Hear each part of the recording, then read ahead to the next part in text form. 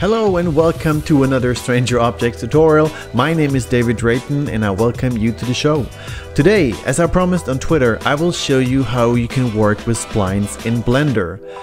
If you're coming from Cinema 4D like I am, then splines in Blender work slightly differently than they do in C4D. Without further ado, let's jump right in there.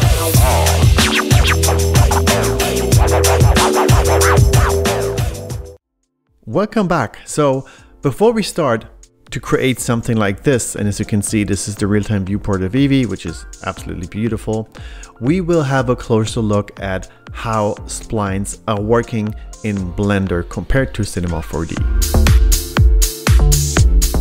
Let's jump right quick into Cinema 4D and have a closer look at how splines are working there. Let me just switch applications. Here we go. I think most of you are familiar with that interface. Let me just start off by simply drawing out a spline from top view. So now we drew a simple spline and we can edit it by going into the different tools like this grab tool, or like the scale tool, which has no influence at all, or into the rotation tool, which actually doesn't have any influence either, if it doesn't have any tangents, of course. If we have tangents, then we can of course scale, rotate them, and manipulate them as we would do in any other application that we know, like Adobe Illustrator, for example. In Blender, it's basically the same. Let me just switch back so you can see what we're doing here. Let me just create a new scene file. Nope, we don't save this one. We just delete everything, and we go to top view. You can use the gizmo up here. You can just like click on the Z axis, and it will jump into top view, and you can see it's top orthographic. And let me just create, by pressing Shift A, let me just create a spline. So spline, curve, it's called curve. Let me add a Bezier, and to make this what we call in Cinema 4D editable, there's an edit mode in Blender. So just press the tab key and go into edit mode. And as you can see, you can select the points, you can drag them around by using the tools. Like the grab tool, for example, you can drag this point around exactly as you would do in Cinema 4D. So there's absolutely no difference at all. To me, I am a huge fan of learning shortcuts. I also learned all the shortcuts in Cinema 4D, and therefore I would like to introduce them to you. But before we do that, you can always turn on that whatever gizmo it is. It has like scale, move, and rotate in one gizmo. I'm not a huge fan of it, but simply because I've learned all the shortcuts. But basically this is like a unification of all of these above, like moves, rotate, and scale. At all times you can of course switch these different modes depending on what you want to do, and have the gizmo visible. If you don't need the gizmo, just simply go back to the select box and you're good to go. I think it's easier if you learn the shortcuts, and therefore I will explain how you can manipulate the spline inside of Blender using the shortcuts. Of course, like I explained in Cinema 4D, you can use like the rotate tool to rotate the curve along its point. You can scale it, and you can see you're scaling the tangents, same as you would do in Cinema 4D.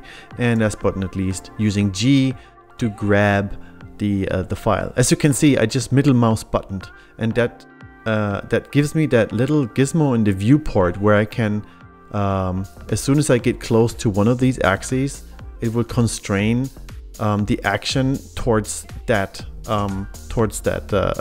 axis. So if I just go towards the X axis here and it's highlighted, I let go, then it will be constrained along the X. If I use middle mouse button again, coming close to the Z axis, it will move it up and down. So that's basically something you can do. Or if you don't like to use that gizmo, you can press G then you press Z for the Z axis, X while in dragging, and Y to move it along. And the cool thing is, if you want to do it in a precise manner, what you could do is like press G, X, -2, and press enter, and then it will move that point along the X axis 2 units in the negative space. So that's pretty cool. GX2 to move it back where it belongs. All right, so this is basically the easy mode on working with splines. So how do you draw or add splines? I know that I'm not sure if there's a specialized tool for this. Oh, there's a specialized tool, but I'm not sure if it will work as soon as we come in here. But if you have a spline already drawn out like this, what you can do is you can press the E key to extrude that point, and Blender will connect it with each other.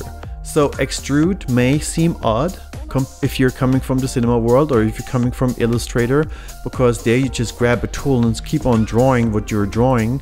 But on the other hand, what I really like about this is that the E for extrude symbolizes, or at least not symbolizes, but has the same meaning in all the other modes too. For example, if you want to E for extrude a polygon, or E for extrude an edge, it's always the same thing. So you just have to remember one shortcut in all different modes, whether it's curves, splines, or polygon surfaces. All right, so these are like the very basic things you can do to manipulate your spline in Blender. There are also some viewport settings which I would like to address, because sometimes it can be a little hard to see how the tangents are aligned to each other.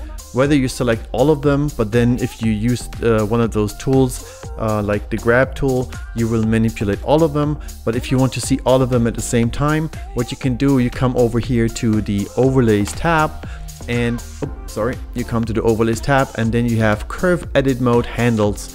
To switch it from none, well, basically it hides everything, or you go to all, and then you will have all of these visible in the viewport. Yes, I think it's hard to see in my default theme here, but what you can do, you can change the theme or change the colors all within the preferences. So next I want to talk about what you can do with those curves. Basically, let me just switch back to Cinema 4D. Keep pressing the middle mouse button, I'm still so used to it. So basically what we can do in Cinema 4D, we can use several methods to manipulate our curve. For example, let me just come in here and use a, oh my gosh, it's been so long, extrude, and then you drop it in to the extrude modifier here, and you can define the extrusion of your spline. Of course, you need to choose the right axis to extrude along, and then you can have an object similar to this one.